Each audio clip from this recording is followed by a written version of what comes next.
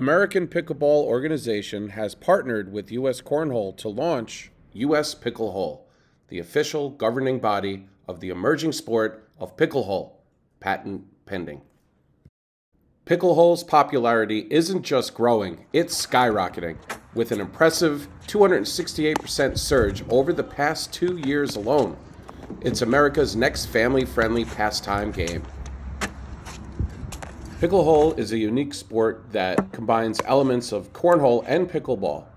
It can be played indoors or outdoors, competitively or socially, on a modified tennis and cornhole court, making it accessible to a wide range of players. The gameplay involves the use of a paddle, a distinctive perforated ball similar to a wiffle ball, 2 cornhole boards, and cornhole bags. Picklehole can be played with 2 or 4 players. The game of cornhole dates back to the early to mid-1900s, originating in Ohio. A true Renaissance man by the name of Cornelius Pickleito, a farmer and forward thinker, invented the corn cropper, also locally known as the crapper. Pickleito's crapper was the tool of choice for harvesting corn and other grains. Cornelius's young son, Yogi, would work the crapper starting at a very ripe age. Like father, like son, when not tending to the crops, Yogi would tinker and design prototypes of all sorts.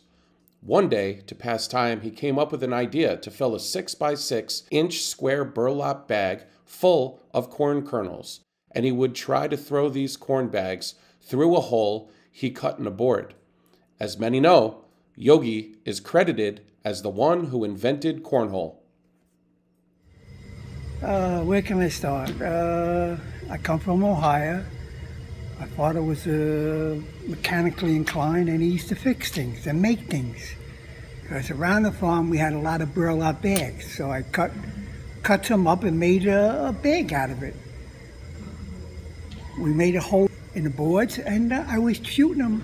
Then, in 1951, devastation set in on the Pickleito farm. A historical locust plague infiltrated the Ohio Valley, wreaking havoc, killing off 90% of crops in the Midwest. Not only did the Pickleitos lose their crop that year, but young Yogi also lost a finger tending to the crapper during the locust swarm. My father had this crapper that used to collect the crop, and we would just throw the stuff in there all the time. And it was just, throw it in the crapper. One day the locust came, and I ran and got the machine, and I'm wiping my face, and the locust is getting in my eyes, and my hand got stuck, and that's how I lost my finger. And I got pretty good at it after a while. And, working the crapper, and I had some spare time, so I would throw these bags, burlap bags, in a hole. The Pickleitos had no choice but to leave the farm behind and headed east, settling on Long Island, New York. In the 50s, tennis was very popular on Long Island due to the proximity to the U.S. Open. With Yogi down a finger, he wasn't getting the power he wanted in tennis, so he tried his hand at the new, up-and-coming sport of pickleball. Yogi's creative juices kicked in once again, and he meshed both pickleball and cornhole to invent the next best sport, and he coined the phrase Picklehole. The rest is history. For those who take Picklehole seriously, a solid pre-game routine can help you mentally and physically to prepare you for the game. Many organizations across the nation have crossed over embracing U.S. Picklehole, including New York Cornhole, New Jersey Cornhole, Ward Boards, Las Vegas Pickleball, and Miami Pickleball.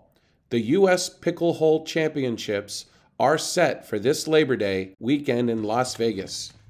Please visit us at picklehole.com for Picklehole clinics, equipment, tournaments, and accessories.